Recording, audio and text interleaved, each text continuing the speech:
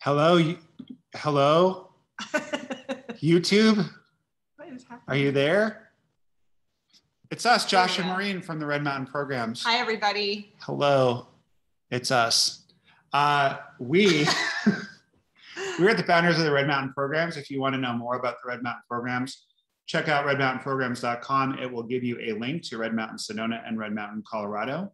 We are meditation teachers and therapists and administrators and moms and dads and the whole deal. And I also have a huge crush on her. So anyway, we're glad that you are with us today. I think it's going to work out. Yeah, it's looking good. We just celebrated 17 years of nuptial bliss. So congratulations to you. Congratulations. Nuptial?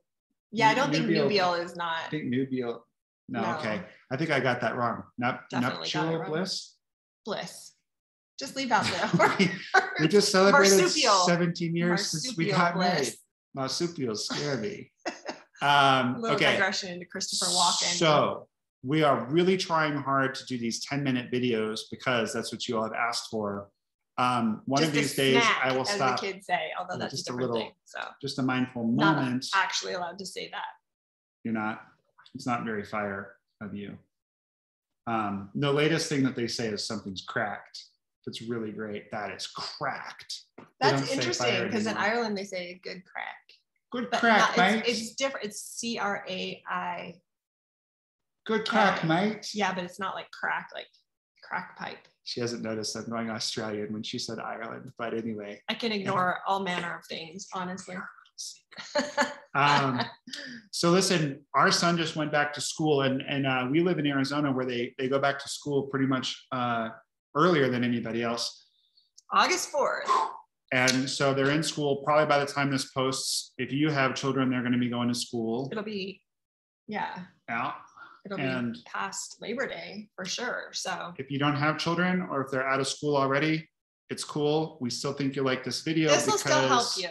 Yeah, it's really about transitions. We did a video recently on shock trauma, and this is more about stress, looming trauma, or just stress, looming stress, looming things that you know are coming, and then they come, and they are as hard or harder or less hard than you thought they would be, but they're hard. And so tell us a little bit about how your life has changed since school started and how you are coping with that in a mindful way. Well, a lot of my life, maybe not, a lot, depends upon how our son is doing. So we do have a teenage son. I won't say too much about him on a public forum, but we do have a teenage son who's very, very cool. And he goes to a high school. He's in high school. And he's an upperclassman now.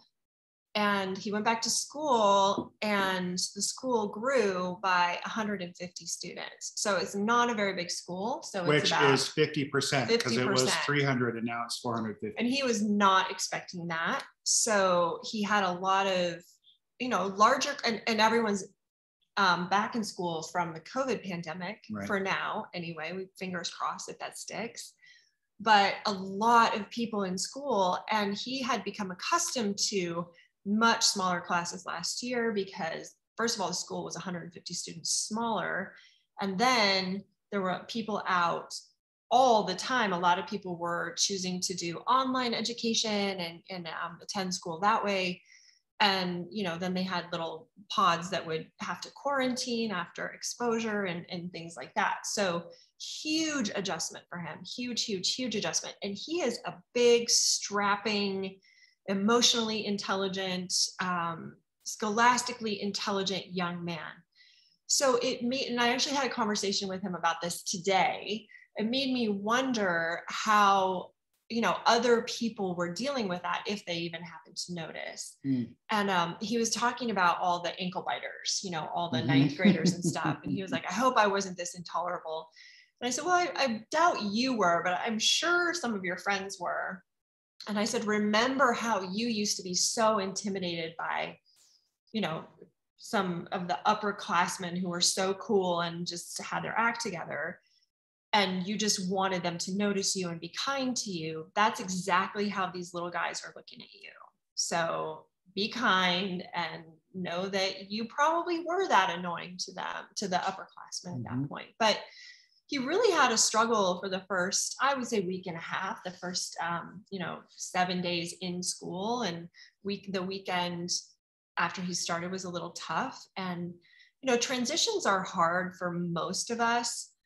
If you see any people in an airport, that's one of the great transitional zones on Earth. Stressful. And yeah, very stressful. And people kind of lose their SHIT there sometimes. And can I say that on here? I spelled it. So if you can't spell, you don't know what I said, but people sort of. YouTube can't spell, so they won't know that we said it. People have, sometimes the worst of the worst comes out of them because it's transitional and we don't have any ground. We don't really know what to expect. So I had a friend whose father had a massive heart attack in that airport. Oh my God. He survived. He survived. But it's just the rushing through, and one of the martial arts teachers in my martial arts lineage died of a heart attack rushing through an airport because it's so much speed, so much velocity, so much stress, so much noise.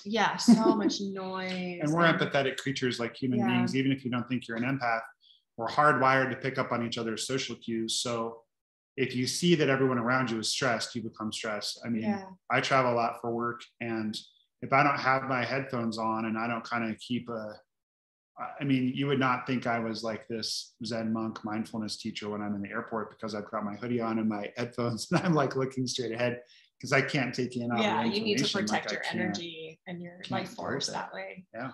So I was thinking too about this time that I remember when my dad, who's a very, very brilliant man, was trying to teach my brother and I some math. And I'm younger than my brother. So I was maybe 10 and my brother was maybe 12 or 13, maybe younger. Maybe we were, I don't know.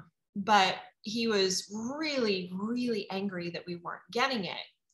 And the person that I was talking to about this recently, I was just saying, I was in my limbic system, I was in the limbic part of my brain, which is where you process emotion. You process emotion in your amygdala, which is also, guess what, where your fight, flight, freeze responses are. So when you're emotional, that is not the time to learn anything. You cannot access your prefrontal cortex when you are limbic, or when you're traumatized, or when you're, in any way under duress or a negative kind of stress. There is a positive kind of stress called eustress, and it's not YOU, it's EU stress, which is a positive kind of stress, which is where you're learning and growing, and it's exciting and fun. And that's what I experienced being in school. Like the stress that I have when I'm about to go to Europe with you, EU stress. Yeah, right? But not. Because I'm excited about it. Yeah. I see what you did there. What does the EU stand for, in all seriousness? It's not. It's European, a Greek for, good. Oh. Yeah. That's cool. Yeah. I think. I didn't mean to derail you. Yeah. Go ahead. But kids have a hard time learning when they're stressed. I mean, you can't, all of us have a hard time learning when we're stressed out. So, please be patient with yourselves, with your loved ones, with your children, as school is starting, as things are changing. I mean, maybe you have a child who's going from kindergarten to elementary school, maybe elementary to middle school, maybe middle to high school, maybe high school to college, or maybe you are living somewhere different or having to go back to the workplace or whatever. Just really, tend to your own stress level and slow down. I mean, we always want to slow it down, and just keep in mind that just because you're triggered doesn't mean that there's an emergency. So just because you're feeling triggered and you're triggered in your body, which means that your limbic system is activated, you're excreting more cortisol and adrenaline and norepinephrine into your bloodstream. And epinephrine, which are the negative. Those are the stress hormones. They're not negative necessarily. We need them. They're really, really important. But when we have too much of them, then we're not able to process or learn new information. Mm-hmm. So just know that, if you do have kids and they're in school and you ask them, what did you learn today? And then you get a blank stare, there's a reason for that, and if they're extra tired or really quiet or whatever. And please, please avail yourselves, if you're able to, mental health counselors, therapists, you know, friends, anything like that, just so that you and your families are getting the support. Because I know everyone talks about how we've been through this unprecedented thing, but we have.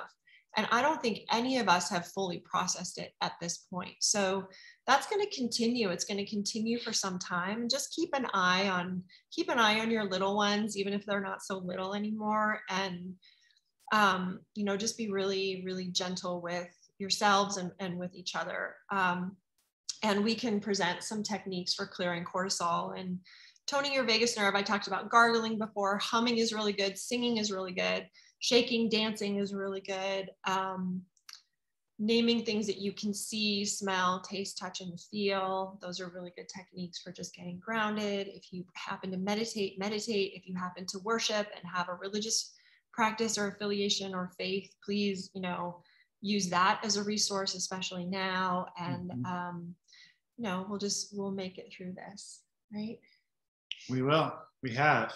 And we will continue to. Yeah. Thank you. So yeah, that's all I really had to say. Yeah. Thank you for sharing all that. Yeah.